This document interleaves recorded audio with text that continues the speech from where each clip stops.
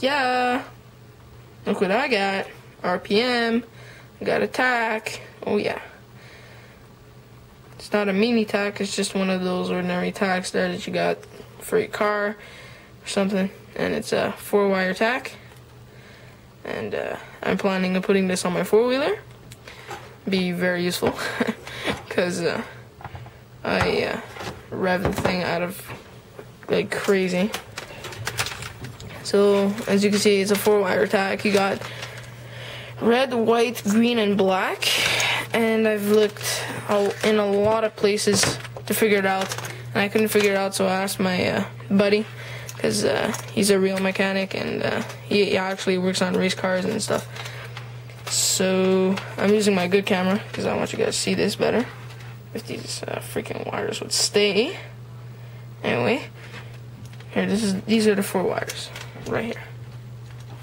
Where's the tip of the black? There it is. Okay. Anyway, so I just wanted to say which wire goes where, because I looked in a lot of places and asked a couple of guys that didn't know, so now I figured it out. So your first wire is your green wire. And so your first wire is your green wire, and your green wire would go to your ignition module, where your kill switch would be. You would find out where your kill switch would actually hook up to. So let's say it's on a car, you would find your kill switch, and you would just pop that wire in there, and you leave down there. And your black one would always go to ground. Your black one, it has to be contacted to ground at all times to make it work. So your battery's already hooked up to ground, so you could just do that. This one always has to be hooked up to ground. And then you have these two. The white one, you could buy a 3-wire tach, but I know the 4-wire tachs are the same thing. But the red one is the main positive that actually makes the tach work. And the white one here is for the light that's in the tach itself that lights up the orange bar, the little red thing there. And on the sides it lights up a bit, so you can see it in the dark, which is going to be very useful.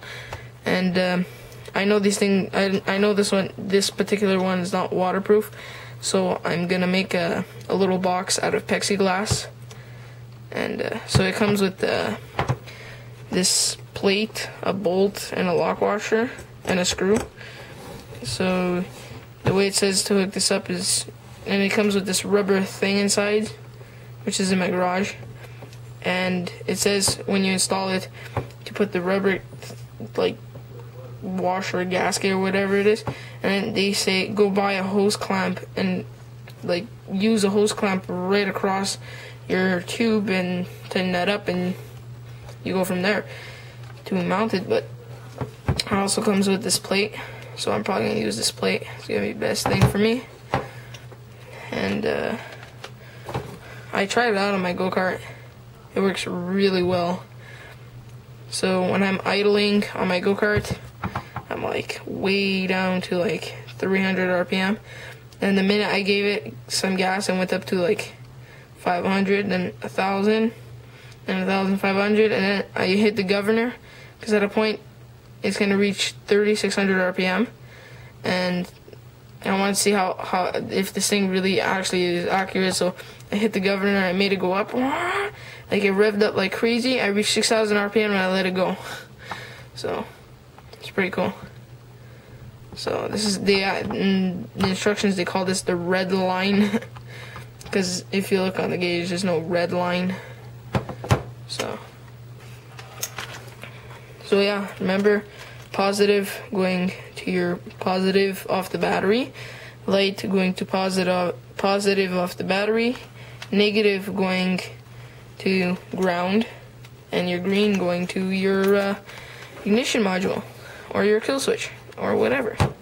Simple as that. Later.